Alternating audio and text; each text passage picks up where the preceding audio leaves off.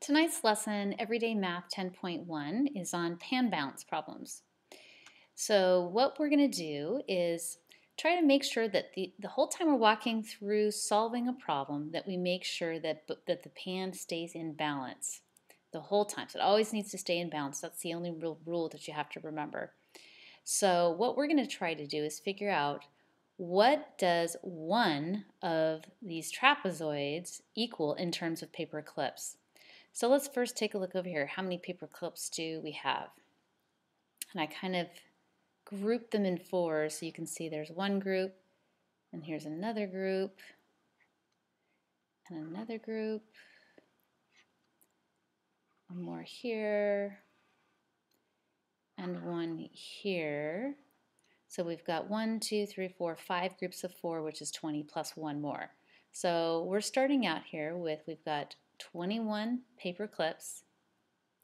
I'll call that C for clips, and one trapezoid on this side of the pan, and over here we've got 3 trapezoids. Okay, so let's see, what can we do with this?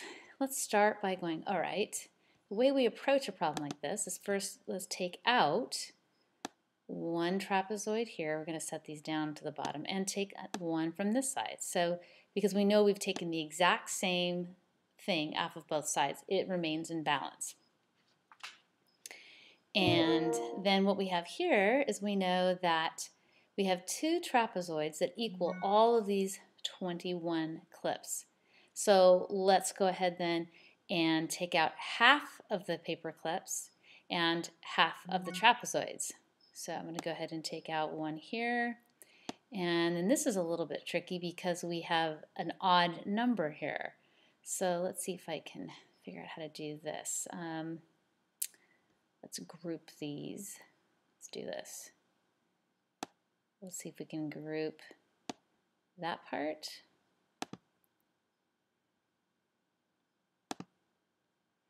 So we'll take those out. And let's group the next section. Oops.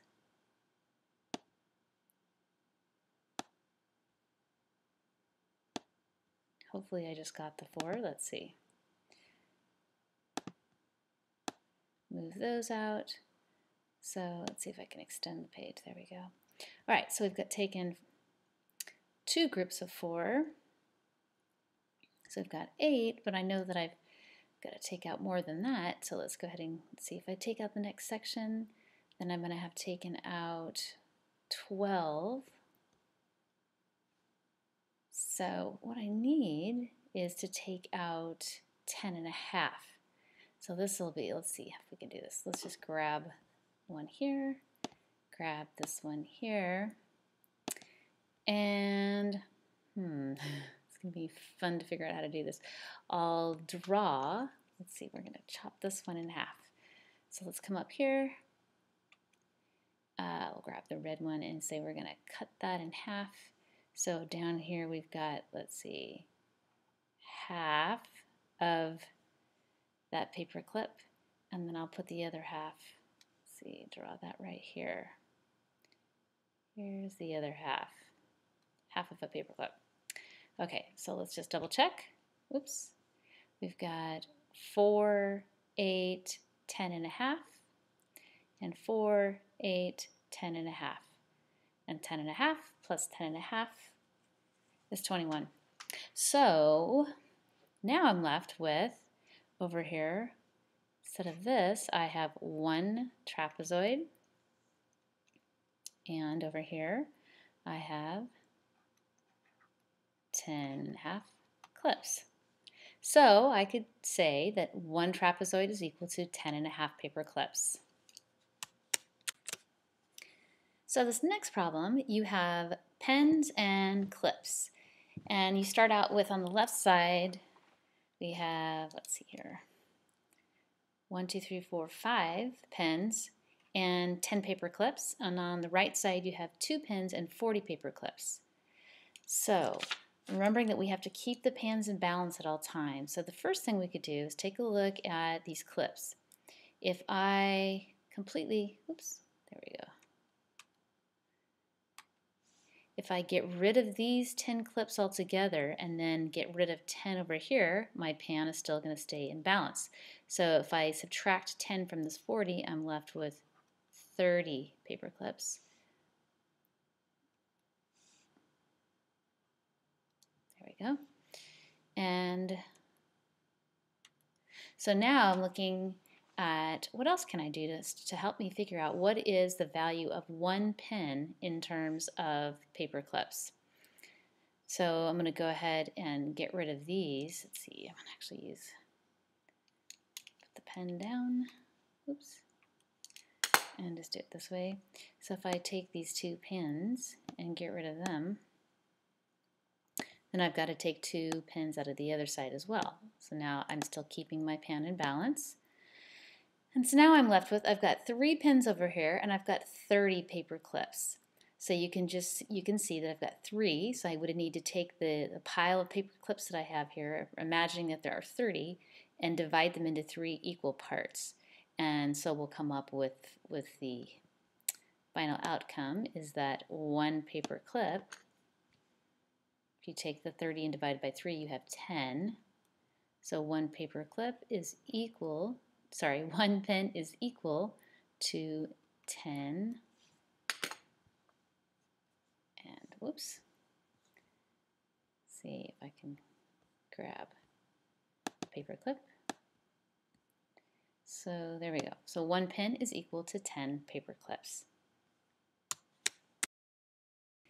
All right, so moving on to the next slide, I'm sure you've noticed the difference is that instead of using the visual images of the pens or the clips, now we're just replacing those with letters. So this is the very same thing that you can think about in terms of when we're working with algebra. Just those, these just represent the thing we're talking about. Okay, so we have 10 C's and 5 P's. So 10 paper clips, think of it that way, plus 5 pens is equal to 2 pens on this side plus 40 clips. So what we want to come up with is to figure out 1 pen is equal to how many paper clips. So let's start by doing some balancing. I'm going to get, oops, sorry about that. And I'm going to grab a different color pen. Okay, so let's start with the clips. If I take 10 clips out of this side and 10 clips out of this side, so that leaves me with 30 over here. That's one place to start. And then let's look at the pens here. If I get rid of these 2 pens altogether and I take 2 out of here so it remains in balance, now I know I've got 3 pens is equal to 30 paper clips. And so I can say that 1 pen, I would just take this amount. So imagine there's 30 paper clips. I'm going to divide it by 3 because I have 3 pens over here.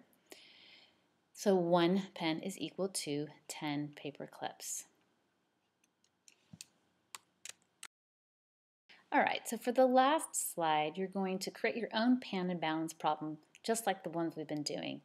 And you're going to write out so you're going to write the problem. You can use the images or you can use letters to represent images. And then I want you to go through the process of balancing the pans and coming up with a solution.